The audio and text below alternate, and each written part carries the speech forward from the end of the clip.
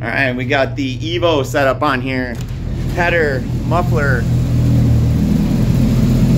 just like we did with the stock tune, but now we have Evo's tune designed for this. The only thing we've done to their tune is we have extended the rev limiter beyond where it goes. The Evo rev limiter is set to 9,000. So we've actually raised the end point for the dyno run to 9,000, and we're gonna do our runs, header, muffler, and Evo tune. So let's go into a run here.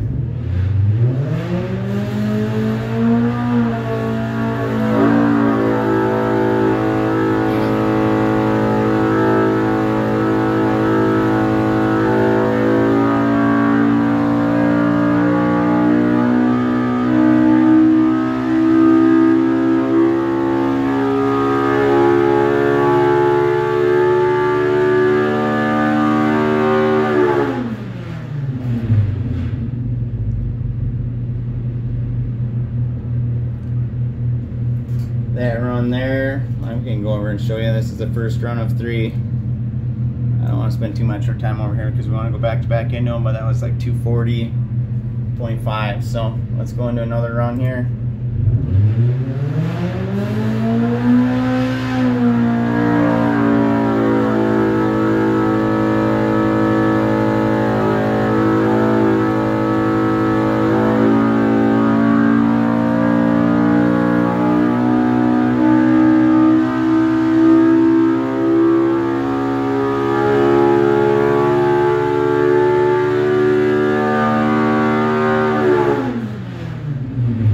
Their tune definitely gains over a stock tune with their exhaust. And we'll go into one more and then we'll average them. So there's a third run, Evo header, Evo muffler, and Evo tune.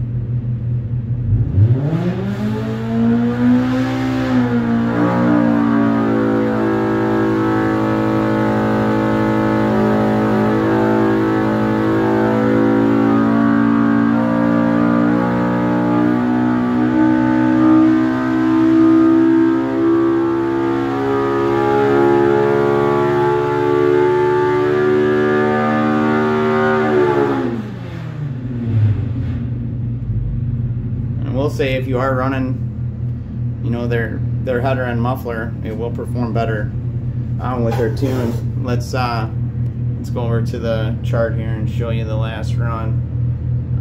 We're gonna go down. That was 241.5 at 83.75. Oh, 242 here at 85.75, 242.1. So I believe that was the peak, and then it does carry up 239.6 at 9,000.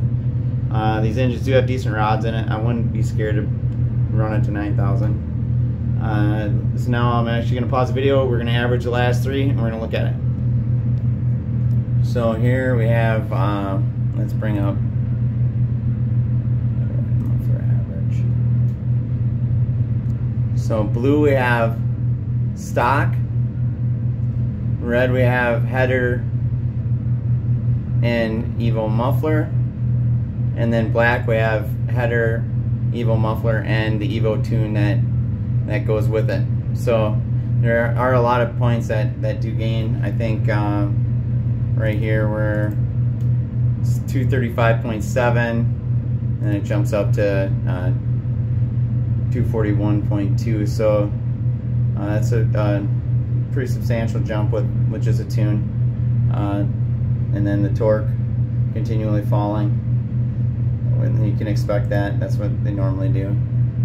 Unless you have cams and head in there that really breathes. But and then this is the chart, so feel free to pause and look at that. And that is the Evo header, muffler, and tune. Hope you enjoy this. If you do, like, subscribe, and watch all the videos. Later.